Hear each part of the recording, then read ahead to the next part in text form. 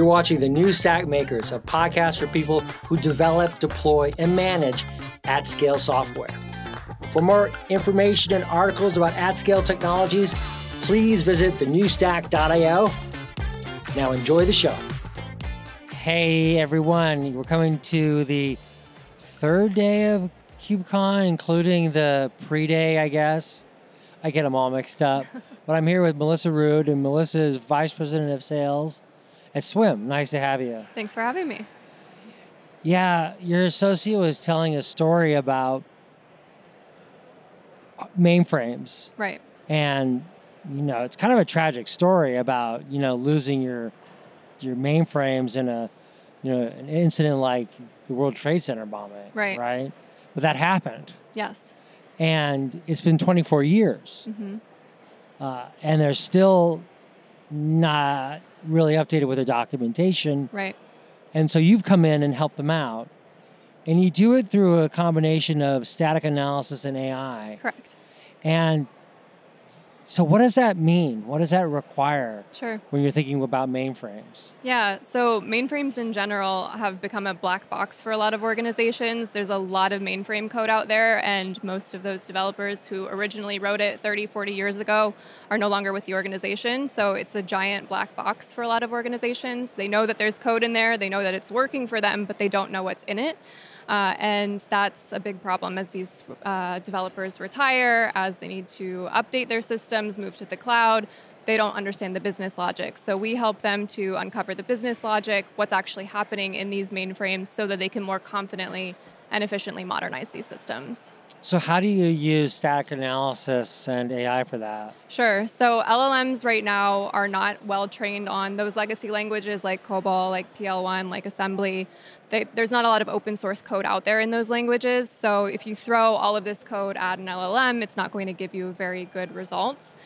So we use static analysis, deterministic methodologies first to actually analyze the entire code base, make sense of it, structure it, and essentially scaffold out different documents that we then use LLMs to do the natural language translation for. So we have human-readable documents that we can give to the developers or the business analysts looking at those programs, at those systems, that then they understand the business logic, the business rules, and can use that in their modernization efforts.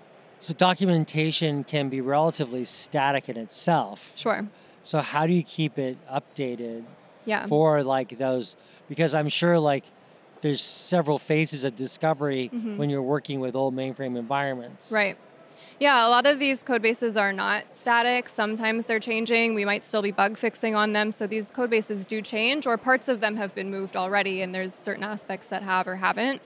All of our documentation is connected to the code, so anytime code is being referenced in the form of actual snippets of code or even in descriptions, we've linked some of the description elements or tokens to the code itself. And then we have a proprietary auto-sync technology that anytime the code changes, we automatically sync the documents to reflect those changes without manual intervention. So humans don't need to know they broke something in a document when they make a code change. We'll dynamically update those documents for them. And that way, anytime they access the document, they know this is reliable. This is the latest from the current state of the code base. So almost like that syncing technology is then looking at the documentation all the time and looking at the code base and then providing the synchronization with that? Exactly, and it can happen locally in an IDE plugin that we have, or we can also embed in the CI pipeline. So with every code commit in traditional code environments, in traditional SDLC, we can basically use our CLI tool to track with every commit if that commit has affected documentation. We can notify you, we could make the change, we could even block pull requests to enforce those updates. Okay. So tell me, take me from that point. Once you start doing that, you know, if a company has been using the same mainframes for more than 2 decades, then what are they doing once they get through that static analysis and using your your AI technology. I'm not sure what the AI technology is, but maybe you could help with that too. Sure. So the AI technology we use right now are standard LLMs. So we're not actually tied to a specific LLM. Right. And often for these companies, this code is sensitive. So we can actually connect with a company-hosted LLM if they're using Azure OpenAI, for example. The static analysis runs locally on a developer's machine, and then we connect with their LLM, and the whole loop happens within their network. And from there, depends on what the company wants to do with that information. Some companies keep it on the mainframe and they just need to understand the business logic better because the COBOL engineering workforce is sort of a dying breed. There aren't very many people coming out of university who have a COBOL background to come join those companies, so better understanding the business logic is essential. And then other companies are choosing to modernize or move some of this code either into the cloud or translating the language into more modern languages. So having the business logic there to make those decisions more efficiently with less risk is really our aim.